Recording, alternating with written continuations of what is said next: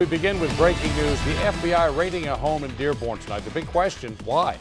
We're told it's over an issue related to national security. We broke this story tonight with a push alert on the 7 Action News app. Curtis Jackson is live at the scene on Jonathan Street with the very latest for us. So, Curtis, what have you found out? Well, Carolyn, we're still waiting to get more details, but again, the FBI says that they were here today over a national security concern. This is Jonathan Street. It is a very quiet street. Neighbors take pride in that. They also take pride in keeping each other safe.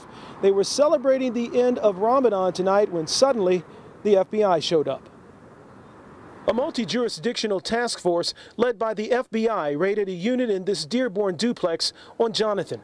7 Action News has learned the task force was made up of local agents and agents and police from another state. At the request of the FBI, we are not identifying that state. We've also learned that the raid was related to national security, but there is no threat to public safety in Metro Detroit. Neighbors say tactical teams stormed the unit around 5 p.m. The family who lives in the unit just moved in a month ago. A family member says they are from Lebanon, but refuse to say more. Ma'am, can you tell us why the FBI was here at your home today? Can you tell us why the FBI was here at your home today? No, sorry.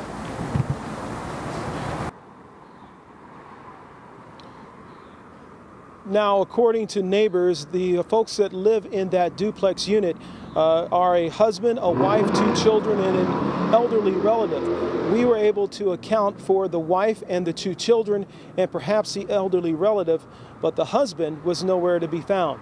I did speak to a family member off camera who does not live in this duplex. He says his sister does.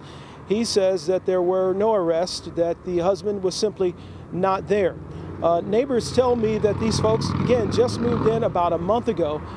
They did keep to themselves, did not say a lot, and also apparently did not make a lot of eye contact with the neighbors here. Neighbors say that they just thought that was because perhaps that they are new.